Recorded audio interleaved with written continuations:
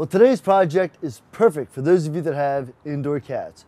We're going to show you step-by-step instructions on how to build this cat outhouse. Now the cats can do their business outside of the house, and the cat owner now has easy access to litter pan cleanup. So what we decided to do was go ahead and build a prototype out of cardboard to make sure our cat house idea was going to work. When it's finished, it's going to be made of wood walls and a shingled roof to protect it from the elements. This cardboard prototype worked out perfect. It gives us a good reference point with our measurements, gives us a real size dimension of how things are going to work, and gives us a chance to experiment with. Now the first thing you're going to need to make this happen is a safe and secure pet door. Now there's a lot of varieties of pet doors. You can put it in a sliding glass door, an exterior wall, that's up to you. For us, we built our own sliding glass door pet panel, and we'll show you how that worked. Now for you at home, all you need is some time, materials, some power tools and hand tools, and watch us and we'll show you how to build your own kitty cat outhouse. The first thing we're going to build for this cat house is going to be the actual drawer for the litter box, because the drawer is going to determine the actual width of the lower part of the cat house. Now this pan is 16.5 inches by 22.5 inches. So we want the base to be 3/4 of an inch wider and longer than the pan, so that'll give us 18 inches by 24 inches. And it just so happens that this is already cut at 18 inches, so we're going to go ahead and cross cut this at 24 inches. For this cut, we're going to use the table saw, and we have it measured 24 inches from the inside of the blade to the fence. So we're going to go ahead and put on our safety glasses, make it safe, and cut some wood. At times, I might speed up the video for basic procedures. So the drawer front is going to be also 18 inches wide by 16 inches high. So I'm going to cut that while I'm here too. Next, with our drawer base, I'm going to go ahead and wrap the perimeter with 1x3 pine. Now I already cut 2 at 24 inches and I have those on the two sides. I went ahead and measured the inside here and came up with 16 3/8 of an inch. So next I'm going to grab my piece of wood, measure 16 3/8 and cut 2 of these for the front and the back. Give it a cut and make sure it fits. Now that we have our front, back, and 2 sides cut, let's go ahead and flip over our drawer base and make some measurements. We're going to put an 1 5/8 screw into the 1x3 through the 1/2 inch plywood. So let's make some marks, front and back at 2 inches, 9 inches, and 16 inches. And on the sides, 2 inches, 12 inches, and 22 inches. That gives us a screw in the center and 2 inches in from each end. Then we're going to go ahead and grab our handy dandy little bit, which actually has a pilot and a countersink for our 1 5/8 drywall screw.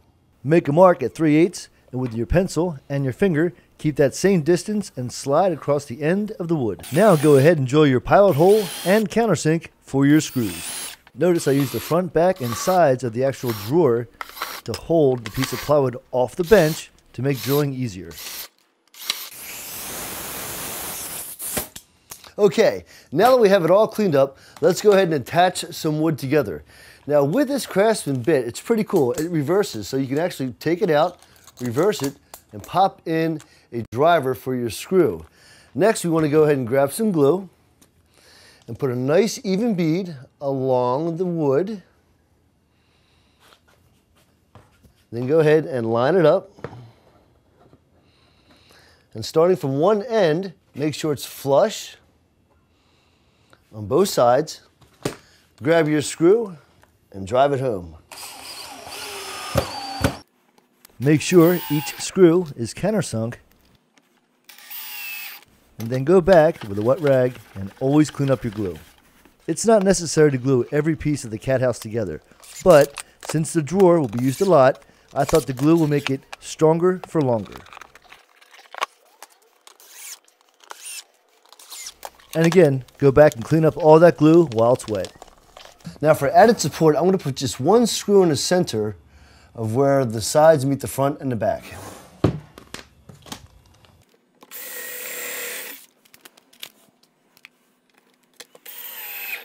Next, let's go ahead and attach the front to the drawer. Now this is going to be attached with a lot of glue and some screws, 2 on either side. Well, there you go, instant drawer.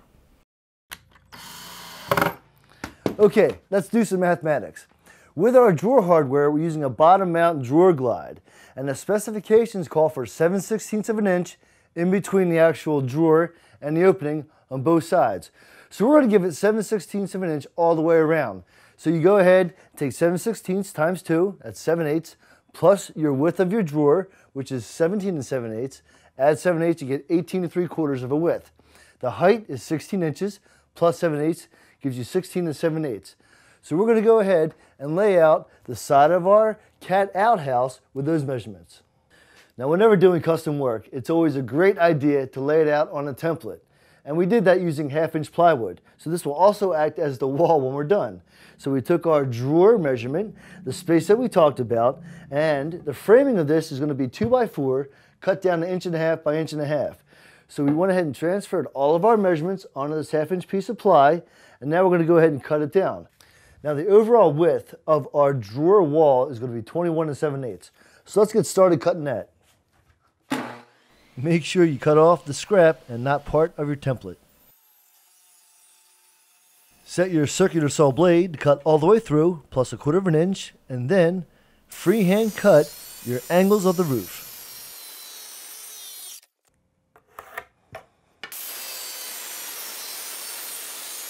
Now take your template and trace it to a new piece of plywood. Make sure all of your lines are dark and easy to read. Now with your 1.5 inch by 1.5 inch piece of pine, make a mark at 3.5 inches and transfer that mark on all 4 sides. Put your leg on that mark, flush it up to the end of the panel. Now trace the underside of the leg. Now flip it over and darken down your mark. With this extreme angle, I had to carefully freehand it on the table saw.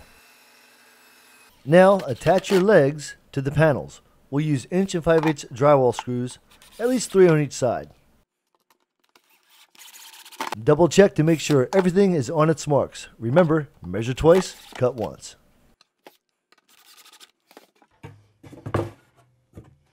Use a quick grip to help stand it up. It makes the floor beam easier to install. Now that we have our legs mounted to the side panels, we're ready for our next step, and that is to go ahead and cut 2 pieces of 1.5 by 1.5 by 38.5 inches. What that's going to do is when put in place, it's going to give us an outside dimension of 42.5 inches. So let's go ahead and install those now.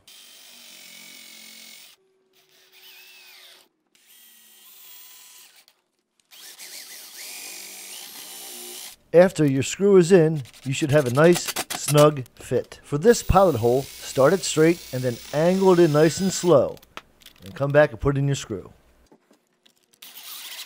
Now measuring from the plywood to plywood on the inside, on the bottom, we got 41.5 inches. Now that I have the ridge beam cut at 41.5 inches, let's go ahead and install that at the top of our roof. Notice I have these quick grip clamps which act as an excellent temporary shelf to help installation. I already went ahead and did my pilot holes, so I'm going to go ahead and flush out the corner of the ridge beam with the top of the angles of the roof and go ahead and screw it in.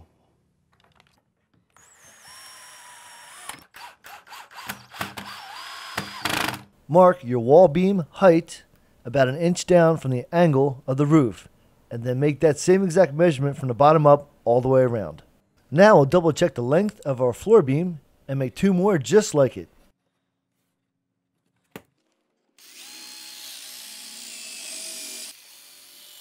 Install these wall beams the exact same way as the floor beams. Now measure between the 2 legs on the wall, get that measurement, double check both sides, and then cut both floor supports. At times, I like to cut it just a hair bigger. It makes installation a little easier to knock it right in place. Then grab your quick grips, line it up, make it flush to the bottom, and then screw it in.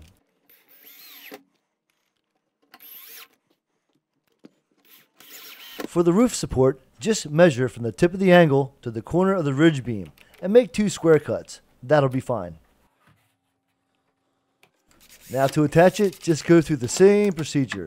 Use your quick grips, flush it up, and put a couple screws in.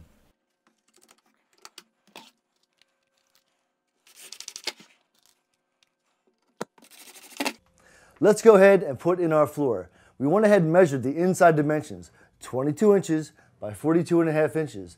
Then on a piece of 1/2-inch plywood, we went ahead and ripped it down on the table saw at 22 inches. Then cross-cut it with a circular saw at 42.5 inches.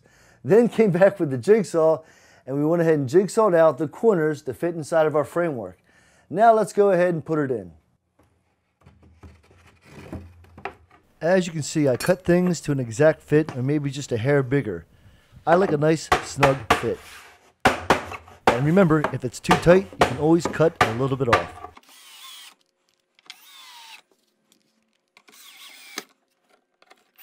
Now, finish up your floor with putting 3 screws on each side.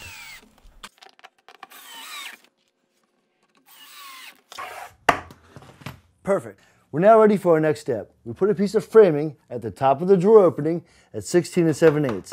Now this framework is actually going to act as a guide for our bottom bearing router bit. We'll go ahead and drill a hole big enough for the router bit to get in, and then we'll go ahead and router it out along our new guide. Make sure your router bit is low enough to cut through your plywood. And your drill bit needs to be wider than the router bit.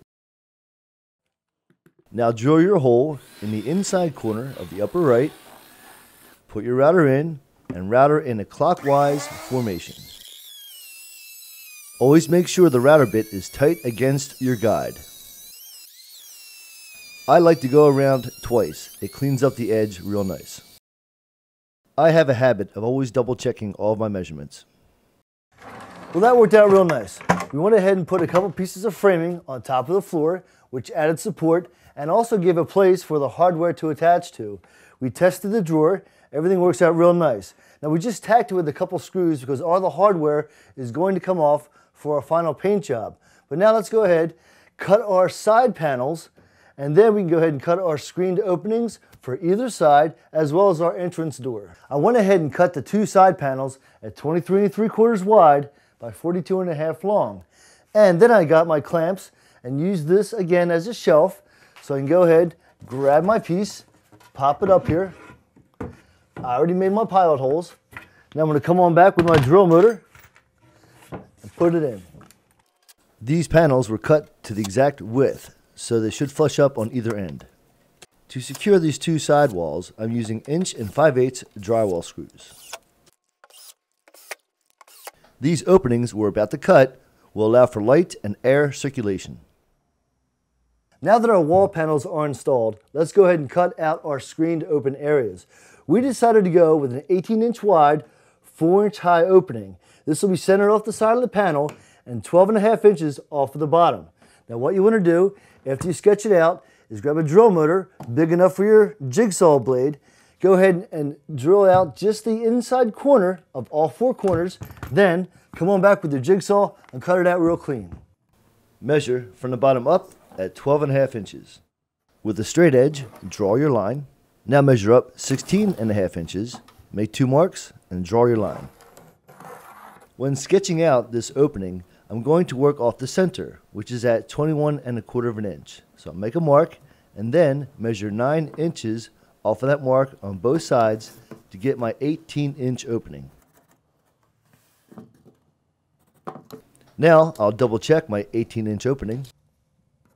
Now I'll connect the dots. With your drill motor, drill out all of the 4 inside corners. Now with your jigsaw, cut out that opening so it's nice and clean, and make sure you go back and square up your corners.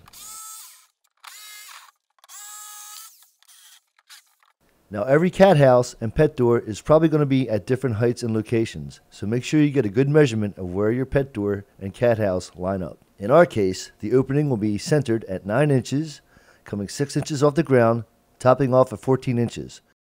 Now measure up from the bottom of each leg at 6 inches and make a mark. Connect the dots with a straight edge.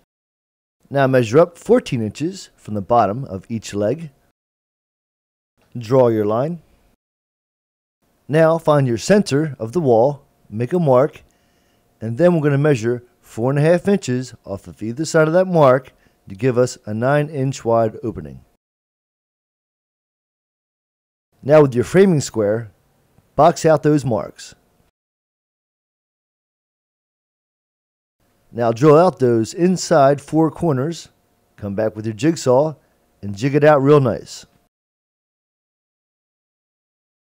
Make sure you clean up your corners. When you can, go back and clean up your cuts with some sandpaper. Now both of our roof panels are cut, 45.5 inches by 24.25 inch. Now I wanted to give them just a dry run to make sure they're going to work real nice. So I grabbed the quick grips, went ahead, clamped it down to the ridge beam, and just put a couple tack screws in to hold it. And then we went ahead and gave ourselves 1.5 inches hanging over each side, and it worked out perfect. So now we're ready for our next step, and that is to remove these 2 panels, remove our drawer hardware, give the whole unit inside and out a good sand, and then we'll put a coat of primer on the whole unit. At this point, I went ahead and sanded down the whole unit, front, back, top, and bottom, inside and out, with some 80 grit sandpaper first, and then finished it off with some 120 grit sandpaper. Now that it's all dusted off, I want to go back with some joint compound, and this is actually going to go ahead and hide all the imperfections, like the screw holes and maybe anywhere on the seams. We went ahead and filled all of our holes and seams with some joint compound, better known as spackle. Then we went back with a nice light sand, so the whole unit, top, bottom, front, and back is sanded, including our tops and our drawer. Now what we want to do is go ahead and cover up our legs with some blue tape, because we're going to go back and stain those later. We don't want paint on those. The paint that we're going to use for the primer is my favorite, Kilt's Primer, and we're going to use a hot dog roller and cut in our corners. So let's get started. All except for the outside of the roof panels and the legs, we gave every surface, top and bottom, inside and out, a thick coat of primer. After your primer dries, smooth every surface out with some 220 grit sandpaper and give it a good cleaning. We now have the cat house dust free, so we're ready for our next step, and that is to apply some white latex caulk into the corners. Applying a very healthy bead of caulk is very important. It'll help keep those unwanted solids and liquids out of the corners. When applying the caulk, it's great to have a sponge and a little bucket of water. It helps you smooth out the caulk in the corners with your finger and gives you easy cleanup. Notice I take the time to make sure every corner has a very generous bead of caulk. Now that your caulk is dried, give every inside surface, top and bottom, of the house and the drawer 3 coats of white semi-gloss latex paint. For the exterior paint, I only want that on the exterior, so I'll grab some blue tape and mask off the insides of the openings of the house and the outside of the drawer front. Now that you have the house and drawer masked off, you're now ready for some exterior paint. We painted the outside of the cat house with 3 coats of exterior green paint, which happened to match the exterior of our house. Now let's take a look at our exterior trim. To prep our trim for our installation, we'll sand, stain, and polyurethane it before we put it on. With your 220 grit sandpaper, give every piece a nice smooth sand. Next, make sure your working area is dust free. Today, we're going to use Minowax wood stain. I like to give it a good stir, make sure all the stuff is off the bottom. Grab a clean rag, dip the rag in the stain, and then give yourself an even coat over all the pieces of trim, front and back. I like to use a foam brush to get that stain in the grooves. Some trim has a lot of detail, so it might be easier to start with your foam brush and then finish with your rag. Make sure you inspect all of your pieces before you seal it up with your polyurethane. I like to apply the exterior polyurethane again with a foam brush. It puts on a nice even coat. To start with, we'll do the tops and the sides, and then when that dries, we'll flip it over and give the back a nice clean coat. Well, it looks like the first coat came out real nice, but to the touch, you can feel the dried up dust particles on the polyurethane. To smooth that out, we'll use 320 grit sandpaper. Fold that in half, use your saw to cut it, then fold that in half, dip in water, and very gingerly smooth out those particles. After you're done buffing out all those particles, make sure each piece is free of debris. Follow this process for the second coat of polyurethane, but with your third, don't sand it, leave it shine. For our next step, let's install our leveling glides. What we're going to do is take off the blue painter's tape, find the center of the bottom of the leg, and then we're going to make a mark. We're going to come back and drill a pilot hole with our 3/16 inch drill bit, and then finish it up with a 3/8 inch drill bit, and that's the width of the shank. Drilled about maybe 1.5 inches deep. We'll go ahead and hammer this in lightly, and then we're all set. First, remove your blue painter's tape. Now, find your center by drawing a line from corner to corner on both sides. Next, drill a pilot hole with your 3/16 inch bit. Finish your hole with that 3/8 inch bit going at least 1.75 inches deep. Now install your adjustable floor glide. Let's do it one more time. Find your center, drill your pilot hole, finish with your 3/8 inch bit, and then pop in your unit. The opening for our window screens earlier were cut 4 inches by 18 inches. So what we have here is some heavy gauge nylon screen, and we're going to cut that 1/2 inch bigger all the way around. So that'll be 5 inches by 19 inches. So go ahead and cut those and then install. With a framing square, cut 2 adjacent sides to give yourself a square start. With a golden Sharpie, measure down 5 inches on both sides. Give that a nice clean cut. Now measure over 19 inches on the top and bottom. Make that cut and you're ready for installation. Now on the top corner of the window, measure up and over 1/2 inch on both sides. Anchor a top corner with a staple, pull it across tight, anchor that, make sure it's on its mark, then pull down and across, keeping the screen tight. Get started with your trim by giving yourself a clean 45-degree miter. I'm going to burn in 1 inch to get an accurate measurement, and that just means to start the beginning of the cut at 1 inch, and then I'll measure over to 19 inches to get my 18-inch width. Double check your angle and cut the line off. On your next piece, again, clean up the edge. Now line up your trim back to back, flush with one edge, and make a mark. Double check your angle and make a cut. Now for your vertical piece, make a mark at 4 inches. Double check your angle and make the cut. Again, lay your pieces back to back, flush to one edge, and make a mark. Check your angle and make the cut. With a 1/16 inch bit, I will drill pilot holes for the nails. The 6-penny nails are too long and they'll stick out on the inside of the cabinet. So with your wire strippers, go ahead and cut those nails in half. Now very carefully, get those nails started in the pilot holes. If measured and cut properly, it should line up perfectly on the inside of the window. Then nail it in. Now follow this procedure for the trim around the 2 windows and the entranceway. At times, you may need to put a nail in the corners to lock them up. When we measure our entrance, it appears we have 9 inches by 7 7/8. Always take the time to cut your pieces with accuracy. Measure twice and cut once. After the trim is installed, you should have a nice snug fit. Don't worry if you nick up the green paint. You can always go back and touch it up. I think the wood trim on this project is very nice. It gives it a bit of a traditional look. After all the pieces are in, go back with your nail punch and send those nails home. With the base molding, we can actually use the full 6-penny nail since we're going into more meat. It won't stick out on the other side. We'll do this procedure the same exact way. Cut your pieces, make sure they fit, then go around and nail them in. Make sure that all your corners are real tight, and when it's all done, it'll look real nice.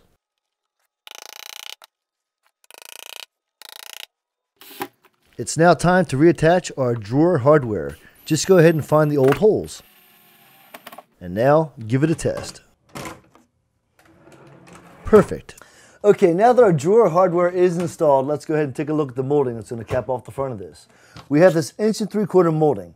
So we're going to have that molding protrude 1 inch past all the way around. So we'll make a mark at 3/4 inch on the front of the drawer, and that'll give us a guide to go by for cutting and installing. Now, on the adjacent sides of all 4 corners, make a mark at 3/4 inch. When you're done, you should have 8 marks. With your framing square, connect the dots, and give yourself a nice light pencil line. Don't make it too proud. With your tape measure, burn that inch and get your measurements. Again, take your time to get the correct measurements and angles and cut all 4 pieces. We will nail this drawer trim in the same way as the rest, but double check to make sure you have your short nails for the top 3 moldings and you can use the longer nails for the bottom piece. When nailing a project like this, it's always good to have it on a nice sturdy workbench. Now will be a good time to install the handle since we have no way to open the door. Notice I went ahead and centered it about 4 inches down from the top. With your 16th inch bit and drill motor, drill 4 pilot holes. Mount your handle with all 4 screws that came with it. To blend those screws in, I'll use a black Sharpie and darken them down. We turn the cat house on its side to make the legs a lot easier to finish. To get started, let's remove the adjustable floor glide. Now give it a good sand with your 220 grit sandpaper. After all 4 legs are sanded and dust free, protect the underside of the cat house with blue tape on all 4 sides of each leg. With your stain and a clean rag, apply yourself a nice even coat on all 4 legs. Now that the stain is dried, we're going to give ourselves a nice healthy coat of polyurethane, and we'll give it 3 coats total.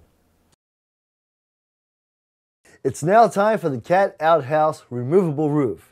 What we did is built this interior structure which fits on the inside, and then the roof panels and shingles will go on top. So let me show you how we built this structure. Let's go ahead and measure up 28.5 inches from the bottom of the house on both sides, and this will give us a reference point for our straight edge that we're going to go ahead and clamp on. Put the clamps on the lower end of the battstock. Tighten it up. Now that we have that, grab your 1/2 inch plywood, piece of cake. You put it up there, find out where you like it, grab your sharp pencil, and go ahead and scribe both sides. Now set your circular saw depth to cut a 1/4 inch below the bottom of the plywood. Lay down 2 pieces of scrap to cut on top of. Take your time to get some nice straight cuts. Use that new cut piece as a pattern, scribe it to your plywood, and go ahead and cut your second piece. Next, measure the inside of the interior of the roof from framework to framework. Looks to be 38.5 inches. 38.5 inches minus a 1/2 inch for the plywood times 2 minus a 1/4 inch for spacing. That gives us 37.25. Use your speed square as a fence and cut yourself 4 pieces. To avoid confusion, mark teeth at the top of your triangles. Now take those 37.25 inch spreaders and screw those in between the 1/2 inch triangles. Make sure they follow the angle on the outside and flush to the bottom. This removable roof will fit around the 1.5 by 1.5 existing ridge beam. So for now, we'll grab a piece of scrap, line it up to the top, scribe it, and cut it out. Do this procedure for both sides. Make sure you clean up your corners real nice. It's always nice to double check it to make sure it fits. Measure down 1 3/8 and make a mark. That mark will be your reference point to the top of the spreaders. I like to use those quick grips as temporary supports while screwing. For this application, we just used 1 5/8 drywall screws.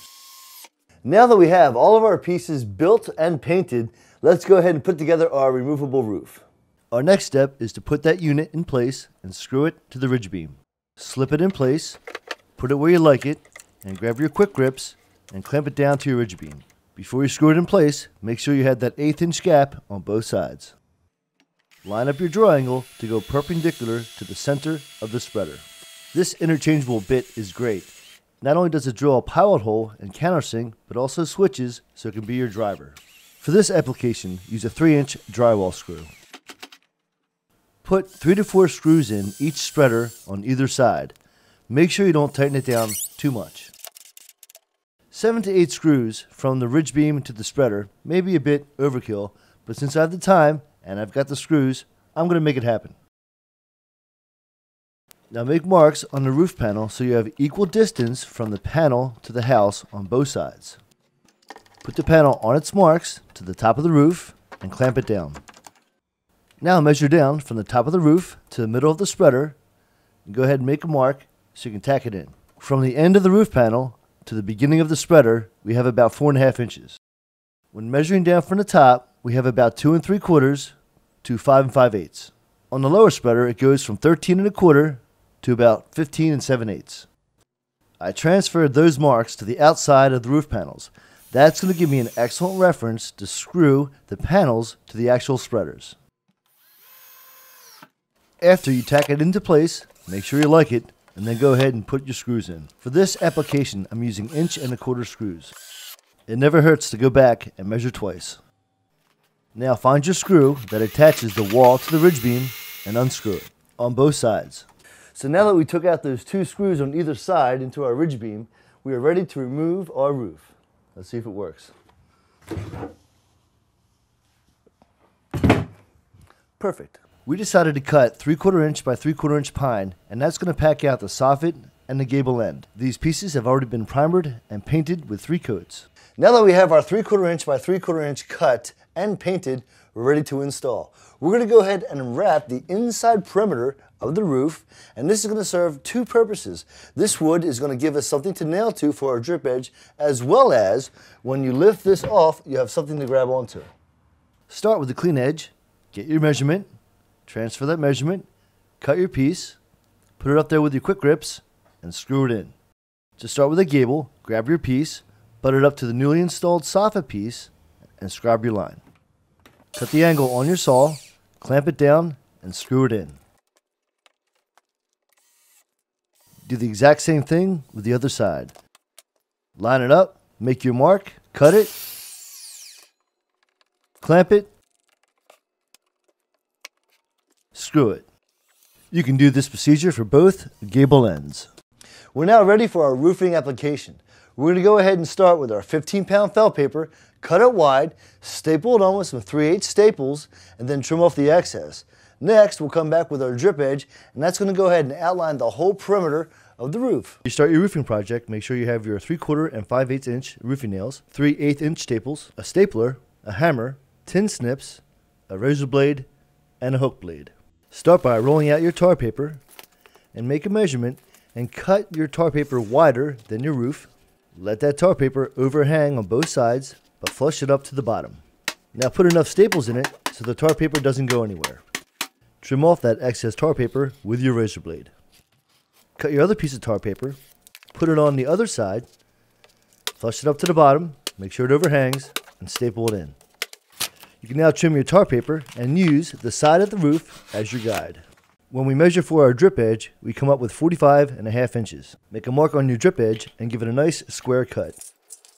If the cut doesn't go all the way through, wiggle it back and forth a couple times and it'll break. Flush your drip edge up to the end and use your 5/8 inch nails to nail it in. You can put a nail on each end and a couple in the middle. For the gable end, line up your drip edge to the piece you just installed, get your mark on where the top of the roof is, mark it, and cut the side facing the camera, put it on, see how it looks, and apparently we need to cut a little more of the angle so it'll fall into place. So far, it's looking good. Fold the drip edge into place and then make a mark at the top and at the bottom where the metal meets. And that'll give you a nice vertical line to cut to. Now put it in place and make your mark on the bottom and then cut that off. You're now ready to nail it in. Today we're going to use the Timberline Ultra HD architectural shingles with a copper canyon color. So for whatever shingles you decide to choose, make sure you follow the manufacturer's instructions. For our architectural design shingles, I'm going to walk you through how that works. To get our starter row, we're going to cut the top tab off of the shingle. Flip your shingle over, and with your hook blade, cut along the seam. Whenever using a razor blade, make sure your hand is not behind the blade, just in case you slip. The height of our starter row looks to be about 6 3/4 of an inch. With your white wax pencil, make a mark at 5 3/4 on both sides, draw a line, and this will allow your shingle to overhang on the bottom 1 inch. Our shingles are 39 inches wide, so measure over 38 inches, make a mark top and bottom, draw a line, and that will allow this row to hang over 1 inch. Now nail it in with your 5/8 inch roofing nails. To finish this row, we're going to cut a piece at 7 9/16 plus an inch, which will be 8 9/16. Make sure you like it and then nail it. For our next row, we're going to cut 6 inches off of the end. Now measure from the end of the shingle 33 inches and make a mark. To transfer that measurement to the top, just measure over 32 inches and then draw a line. These shingles are 13¼ inch high, so measure up from the bottom of the existing starter row 13¼ inch and make your mark and draw a line. These shingles require 4 nails, approximately 1 1.5 inches in from the end and 1 12 inches in from the end on both sides. For our next cut, we have 13 5/8 plus an inch, which would be 14 5/8. Always make your cuts so the factory ends meet. We will start our next row by trimming 11 inches off from the rake end of the first shingle. Now, from the end of the shingle, measure in 28 inches. This will give you 27 inches from the end of the roof. Make that mark on the top and draw a line. These shingles have an exposure of 5 5/8. So you have that plus 13 1/4, that gives you 18 7/8. So measure up from the bottom of the starter row, 18 7/8, make your marks and draw a line. Now line up your shingle to that mark and nail it in. The next piece is 18 11/16 plus an inch, 19 11/16. After cutting these shingles a couple times, I find that the framing square is an excellent guide for cutting. To start our next row, I'm going to cut 17 inches off of the end of the shingle. Now measure in 21 inches from the end of the roof. Draw your line. Measure up 18 7/8 from your last run of shingles. Make your marks and draw a line. Now hammer that next piece in using your reference lines. Our last piece of this row measured out at 25 3/4. Cut that baby and nail it in. I hammer all my nails above that white line in the middle of the shingle. The next row we can start out with a full piece. In this case, we'll just measure up 5 5/8 to give you that exposure. Our last piece for this side measures out at 8 13/16. So I measure from my factory edge over 8 13/16, make a mark and cut it. You can do this shingle application the exact same way on the other side. For our top tabs, we'll go ahead and measure 12 inches from the end of the shingle. Cut that, turn it over, and just give yourself a small little angle cut on both sides of the top. This is a great time to use your scrap. Just make sure you have a nice clean cut edge. Make yourself enough tabs to span across the whole top. Center your tabs on the top of the roof and nail it in with your 3/4 inch roofing nails. Keep the same distance all the way across up from your last row. To finish your roof capping, cut the black part off of the tab. Nail it in. The nails are exposed, so just dab it with some clear caulk. Well, I'd like to thank you for joining us on our cat outhouse building project. On one of our next videos, we'll go ahead and show you how to build that cat panel door. My name is Eddie Renier, and we'll see you next time.